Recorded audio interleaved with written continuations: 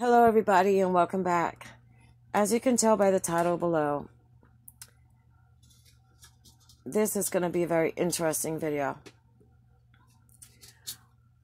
The first thing that the doctors taught me when they put me back together after having my nervous breakdown at 22 because of the human trafficking and the sexual abuse that I had endured since the age of 3 was to say yuck foo.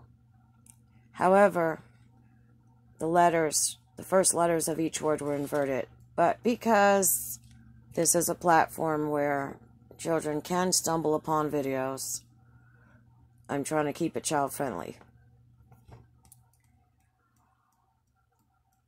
I remember I had to go to court once. It was a civil matter, and I had never represented myself. I didn't know what I was doing. My opposing attorney, the person that was against me, was very intimidating. He had on a navy blue crisp suit, expensive, a white pressed starched shirt that looked like it came from the dry cleaners. Navy blue shoes that shone, that you could see your reflection in. Gold cufflinks in his sleeves. Perfectly positioned tie with a tie clip. Older man, very distinguished. I heard the bailiff chuckle, saying, "Oh my God, she's going against the former DA." Well, I didn't know who he was. I didn't know what they were talking about. And I really didn't care. I was there to take care of business. Now, before you go to court, the judge will usually have you speak with the opposition, try to negotiate, mediate some kind of resolution before you go into the courtroom.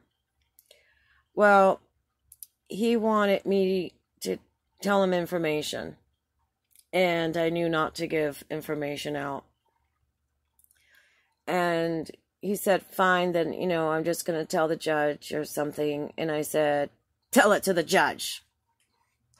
And I walked out on him and I went back into the courtroom. So when we go into the courtroom, he calls me up to the witness stand, and I take my seat. I'm sworn in to tell the truth, the whole truth, and nothing but the truth.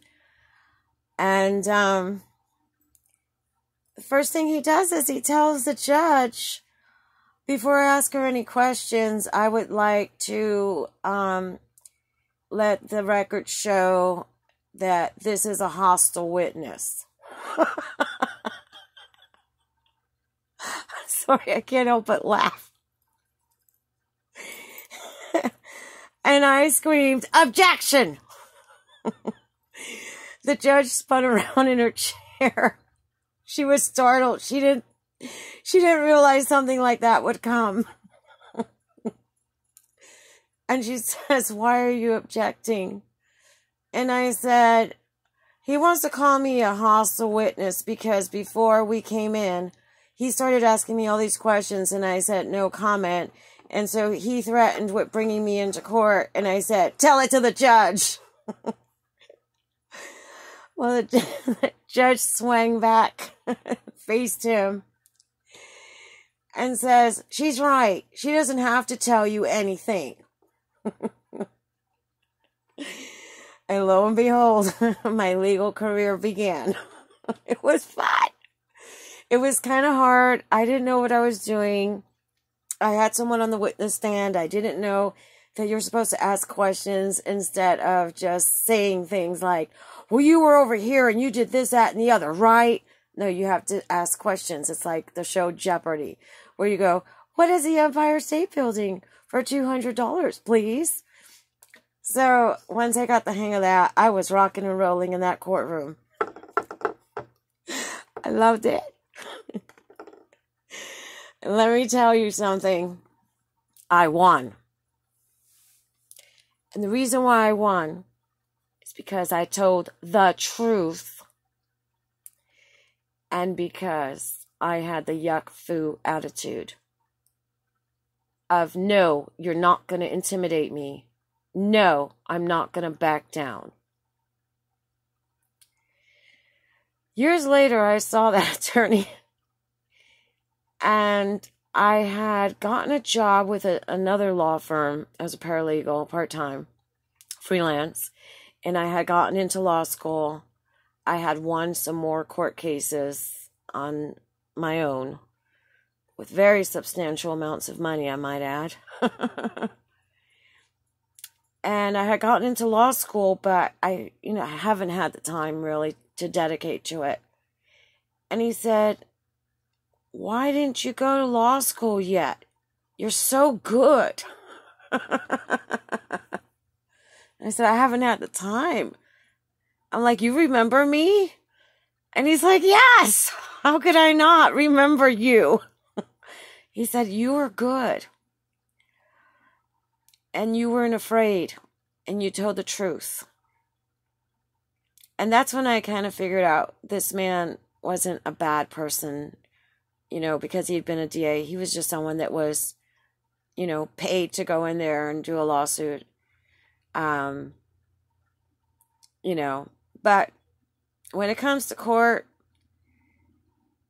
it's about doing things the right way. There's certain protocol and steps you have to take.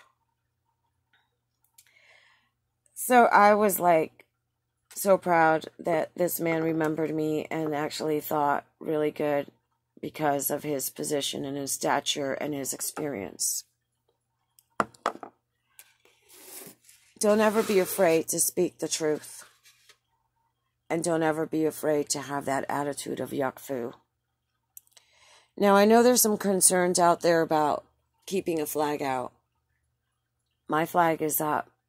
Biden has flags. Kamala has flags.